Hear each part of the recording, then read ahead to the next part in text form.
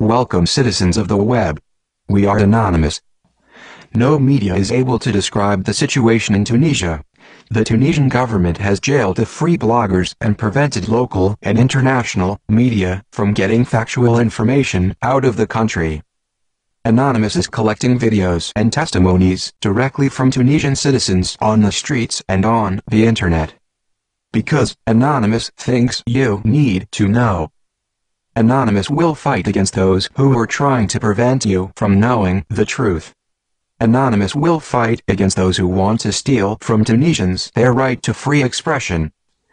Demonstrations and mass protests broke out in the African country of Tunisia on December 17, 2010, when 26-year-old Mohamed Bouazizi, an unemployed university graduate, was trying to support himself by selling fruit and vegetables in the city of Sidi Bouzid.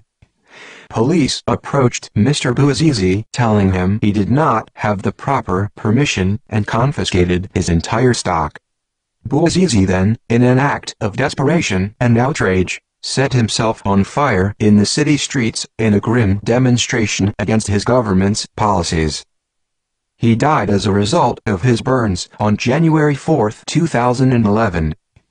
Protesters and demonstrators took to the streets shortly afterwards, enraged at the country's rising cost of living, high unemployment rate, media blackouts brought on by the government, and its mass censorship of the internet and other media sources. The official death toll so far has been said to be just over 20, but the International Federation of Human Rights has said the death toll is at least 66 in the last month alone. Reports sent by protesters show thousands of Tunisians taking to the streets in the country's capital, and also report brutal incidents with both police forces and the regime's special forces, the BOP, who are similar to Saddam Hussein's Republican Guard. Sources say they have spotted the BOP infiltrating groups of demonstrators in order to cause havoc and delegitimize the chance for democracy from the Tunisian people. Other sources claim that the BOP might have been terrorizing dissent in order to keep the situation calm. Reports have also come in describing the Tunisian army being protective and helpful to the demonstrators, and in some villages even taking complaints about the police, although the credibility of the reports regarding the actions of the military could not be verified.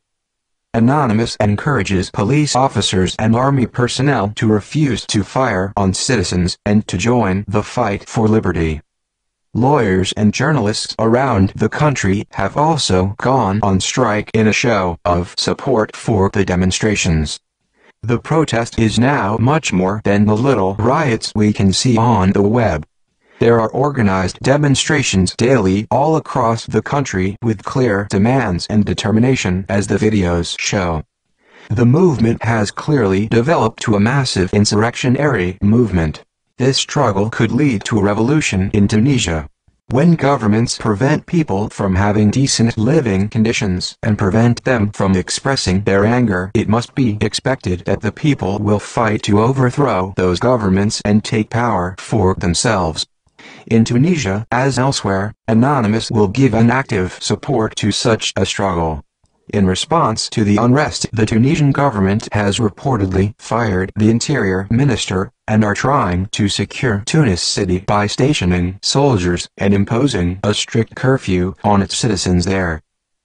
Additionally, they have fired the Chief of Staff of the Army, General Rashid Amar, because he reportedly refused to order the soldiers to quell the riots and express reservations about the excessive use of force perpetrated against demonstrators. In order to break the strike in the schools and the universities, the Tunisian government decided to close the entire educational system indefinitely. Ben Ali, the Tunisian president, is now doing everything he can to save himself, his family, and the corrupt politicians he surrounds himself with.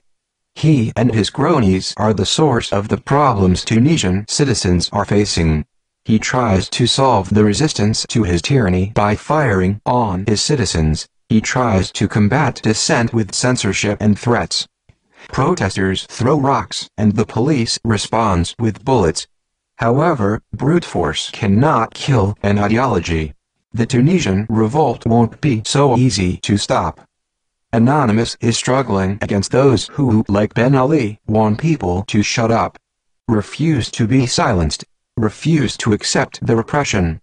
Rise up.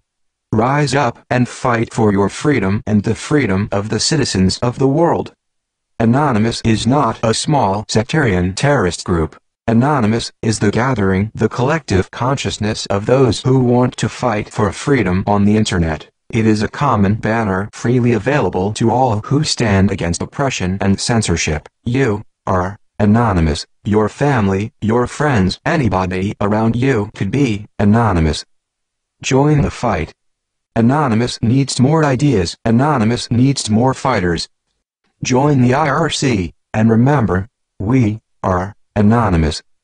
We are legion. We do not forgive. We do not forget. Expect us.